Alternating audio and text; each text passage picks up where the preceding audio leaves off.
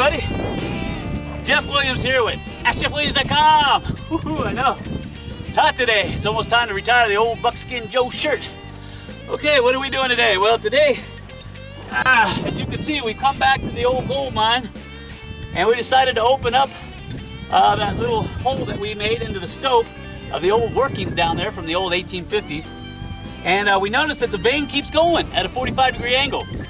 So we decided to open this up so we could get some buckets in there, crawl in there and do a little hard rock mining ourselves. Because the Limonite still has gold in it, some good values, but the old timers must have thought it wasn't enough, so they left it behind for us. Thanks, old timers. Anyway, you can see where the Limonite keeps traveling along on this vein, and you can see where they backfilled some of this, but come here, take a look at this. I want to show you this. You can see where they were digging it out here. That's where they backfilled. And here's that Limonite right up in there. See that?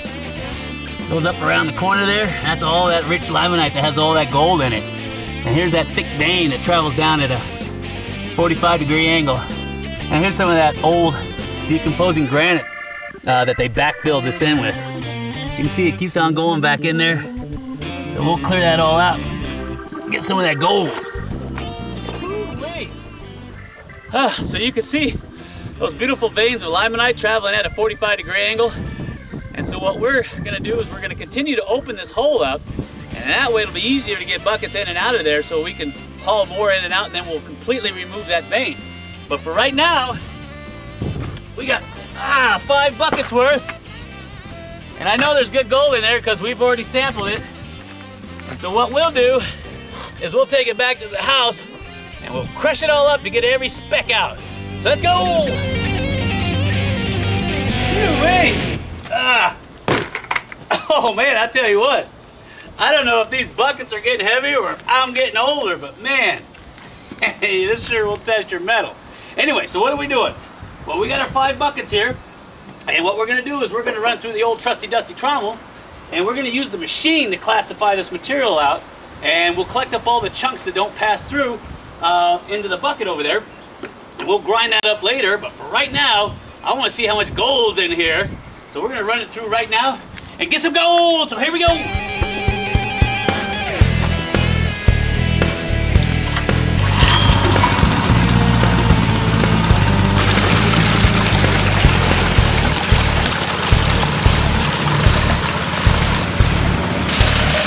gold is gonna get trapped in the first box here.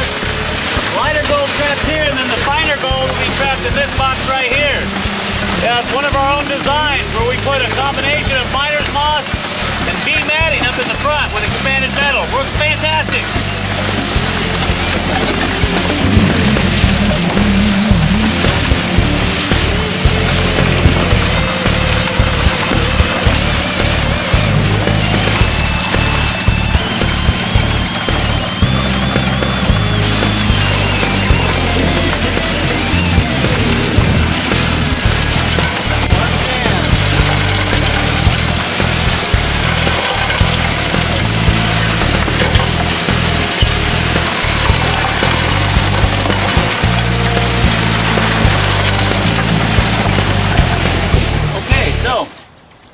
We got the trommel shut down. I want to explain a couple things to you because I think you should know.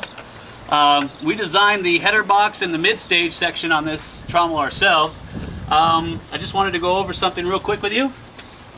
What we've used is we've got the blue miner's moss up there at the top. Underneath that we got the deep V matting. Look at that, that'll catch anything. And of course on top of that we've got expanded metal. Make sure your riffles are sitting the right way.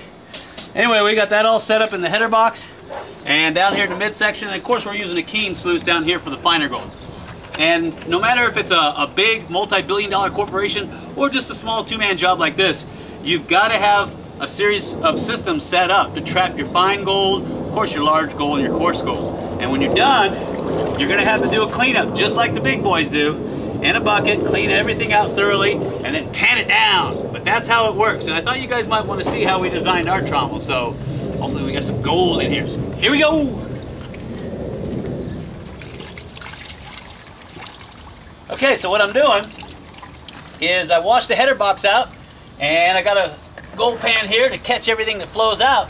And what this does is it gives us a snapshot of what's going on inside the trommel. So if I find gold in here from the header box after we've done a cleanup, I know there's gold in that bucket. So that's why I'm curious to see what's in here. Okay. Gonna go ahead and clean that up. Try to get that up to the top of the pan for you. There you go. Still got a little bit of iron in there, but come here, take a look at this. Tell me what you think. Now, that's a rough cleanup. Right there. Not too shabby for about 5 buckets, huh? Actually, it's not even 5 because some of those still have to be crushed. But you can see some of that beautiful looking gold in there, huh? Ooh, if that don't make you happy, nothing will. I like that. So there you have it. There's gold in that Limonite. And the problem is that it's really super fine, and you got to be really careful when working with gold that fine. So we'll use jet dry or some type of a detergent in the water and with the trommel. That way it doesn't float right on out, because gold will literally float on top of that water if you don't break the surface tension. So I hope you've enjoyed today's episode of getting more gold out from our secret gold mine. And as always, don't forget to rate, share, and subscribe. And don't forget to leave me a comment, because I read every one and I try to reply to all of them. So anyway, until next time, this is Jeff Williams with AskJeffWilliams.com saying you better get out there and get the gold before you get to be too old. Take care.